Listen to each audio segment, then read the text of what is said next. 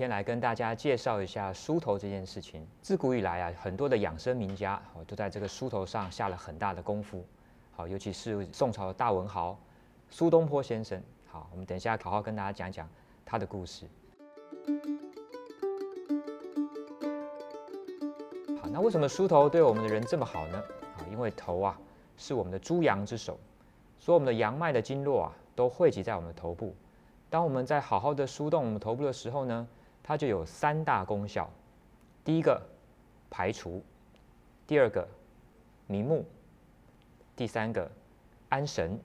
我们头部啊有非常多的经络，3大经络它的效果最为显著。第一个是膀胱经，第二个是胆经，第三个督脉。膀胱经是我们身体最大的排毒渠道。当我们能够把膀胱经疏通的时候，它就有非常好的一个排毒的效果。胆经跟我们的眼睛息息相关。我们说肝开窍于目，又说肝胆相照。当我们在疏通胆经的时候啊，它就可以对我们的肝产生一个很好的影响，以至于让我们的眼睛啊能够达到一个舒缓、解除疲劳的效果。甚至有时候梳着梳着啊，会觉得眼睛啊就变亮了起来。安神的效果，好，它其实也是透过我们的这个督脉啊、膀胱经啊、胆经的这个效果。当这个3个经络能够疏通的时候，我们人啊就容易放松，好休息。有一次啊，这个苏东坡他就不小心就得罪了皇上，这个皇帝啊就把他一路的贬官，贬到了这个海南岛去。那时候当他走到这个江南这一带的时候，很多的原始丛林啊就有很多的这个瘴疠之气，感染到瘴疠之气之后，他的脚不良于行，看遍了非常多的医生，也试过了很多的方法，都没有效。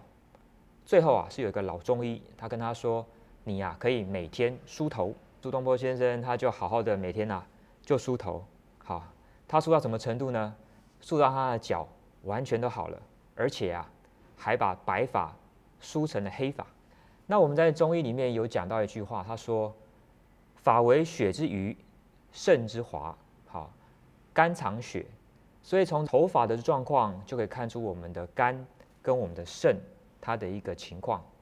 如果我们的头发它能够看起来非常的乌黑亮丽，就表示说我们的肝跟肾的状况它已经提升起来了，所以表示说这个梳头啊，对我们这个养生来说是非常好的一个方式。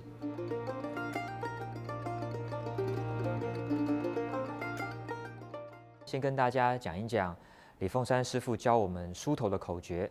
好，由前往后，顺势一贯，一次300，和缓贴切。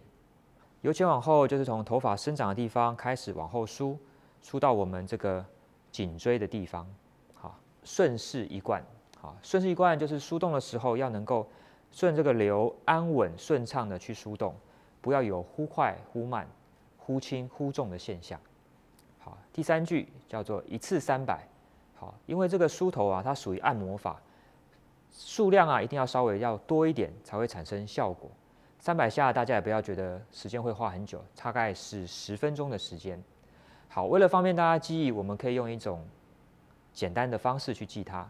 右手梳动5下的时候，你就换左手，好，梳动5下。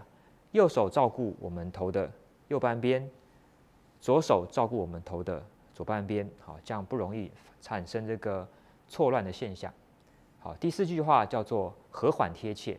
好，我们这个梳动300下，希望说大家不要急急忙忙的一次就是稀里糊涂的把它做完，要掌握这个和缓的原则，它才会有最好的效果。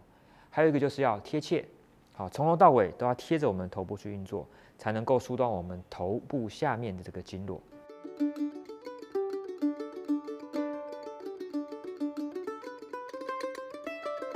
其实这个梳头啊，它没有任何时间的一个限制，你随时随地都可以梳，因为它这个梳头啊是这个经络感传的一个现象，所以说它只要梳动就会有效果啊。你可以在跟任何的一些做的事情能够结合在一起，比如说看电视的时候、看书的时候，或者是用电脑的时候都可以用。什么时候梳头的效果它会最好？睡眠的前后梳效果最好。睡觉前梳，你可以让我们人放松，好，休息的效果会特别好。睡觉起来以后梳呢，它就可以提振我们的精气神。接下来我们要去做什么样的事情跟活动，都会有这个事半功倍的效果。还有一个时间点，难免有时候我们会遇到一些临时的状况，比如说临时吹到风，或是吃到这个不对劲的东西。这个时候啊，如果你能够赶紧拿出这个梳子来好好的梳一梳，它就会有一种大事化小、小事化无的效果。好，所以它可以帮助我们解决这个临时发生的危难。好了，那接下来我要跟大家讲一讲梳头可能会发生什么样的一个现象呢？好，通常我们刚开始梳的时候会先掉头发，大家不要太紧张。为什么会掉头发？因为我们本来很多头发它的那个营养成分并不足，所以说在梳的时候啊，会有这个汰旧换新的一个效果。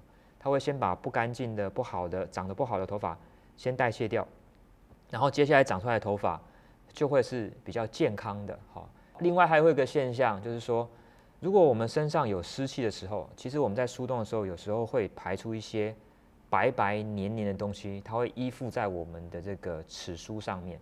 好，这个时候不要太紧张。好，它其实不是头皮屑，头皮屑呢它是比较干的，它会飘散出来。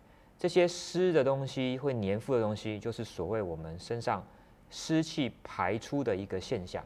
如果你每天能梳300下，大概连续梳个2个月到3个月之后，你就会发现，这个头发越来越干净了。好，这个时候就是我们体内的湿气啊，它已经一点一点的已经把它散出去了，那就对我们的身体会有很大的一个帮助。以疏通经络为主的一个梳的时候，要怎么去挑选呢？第一个，我们建议它用木头的，好，因为在这个5行里面来说，木型跟我们人体最为契合，好，所以它的这个能量可以直接为我们人体所吸收运用。好，第二个呢，牙齿这个地方啊，要稍微蹲一点点啊，因为我们知道说这种梳头都属于按摩的一种方式，好，所以说它的次数一定要稍微多一点。我们是建议说大家每天至少能够梳到300下嘛，对不对？如果你那个牙齿的地方如果太利的话，可能梳不到300下，可能就头就可能梳到就会受伤流血了。好，所以这个要稍微蹲一点点。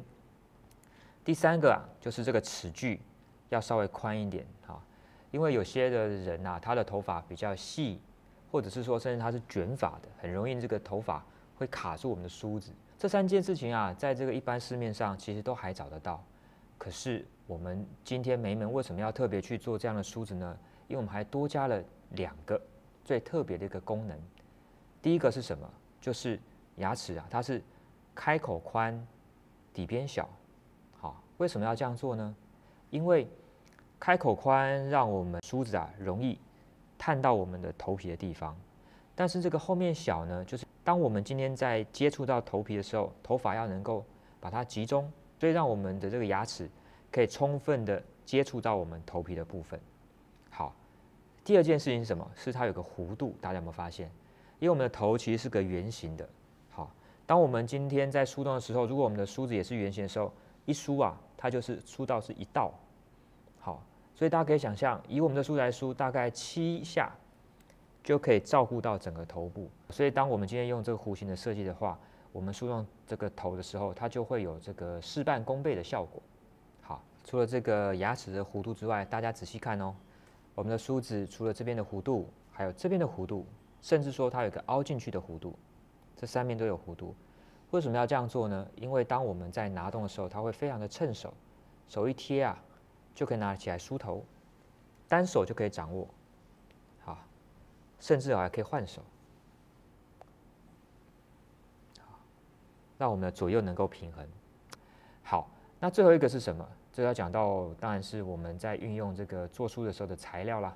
好，这个材料我们都是用非常好的一个木材。好，比如说大家看到这个桌面上的，黑檀、檀香、绿檀、紫檀、黄檀。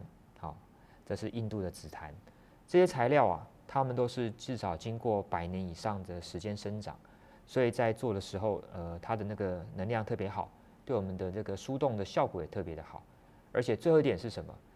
我们刚刚讲到说这个梳子希望说它能够临时可以解除危难，所以最好是能够随身携带，所以大小适中，好，单手就可以使用。